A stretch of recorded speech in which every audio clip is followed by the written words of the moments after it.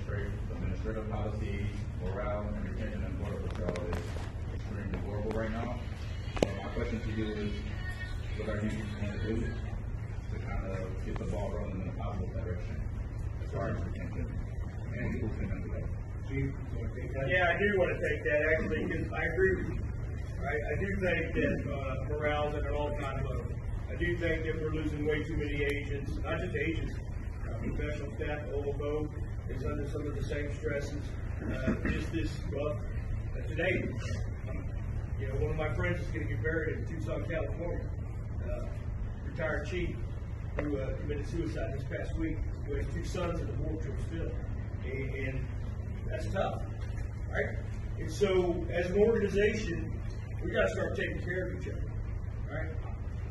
No offense, Mr. Secretary, but I need to do a better job of taking care of y'all, but y'all need to do a better job of taking care of me.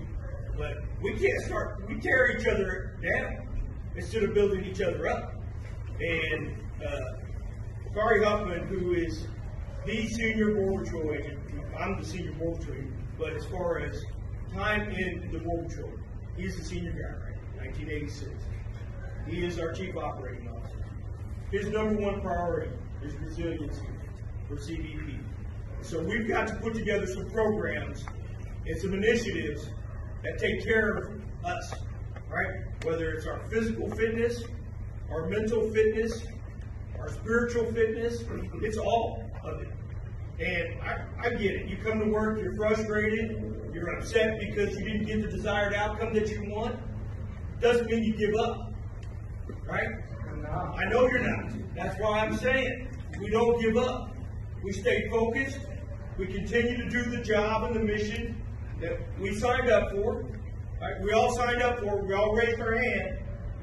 It's kind of hard to say that. To defend the Constitution, not the It's not hard to say it. It may be hard for you to say it, but I've been doing this for 31 years. It's not hard for me to say it. Every day I wake up and I'm committed to this organization and I'm committed to each one of y'all. We say the same thing, but it seems like the policy's not. But then you keep releasing criminal aliens in the country. You're getting bogged down in the policies and the You can't politics. even say illegal alien.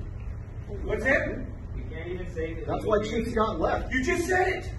You can't See, say they're going to happen to you. You just said Yeah, it. that's really the whole generation. Why are you guys getting caught up in semantics? Right? There's a mission out there to be. There's a mission out there to be had, guys. We can sit here and argue about it till we're blue in the face. Right? I've been doing this job as long as y'all. That's the problem. What's that? That's the problem, Chief. For evil to triumph is for good men to do nothing. That's I can't hear you. what's happening. For evil to triumph is for good men to do nothing. That's exactly what's happening here. Good men are doing nothing. You're allowing illegal aliens to be dropped off in communities. You are doing something. No, sir, we're not. You are. No, You're rescuing people every day. You're taking fentanyl off the streets every day. You're taking methamphetamine, Yes, and under this criminal administration, aliens for the off the last streets year, we've every got the day. highest fentanyl death in the history of our country.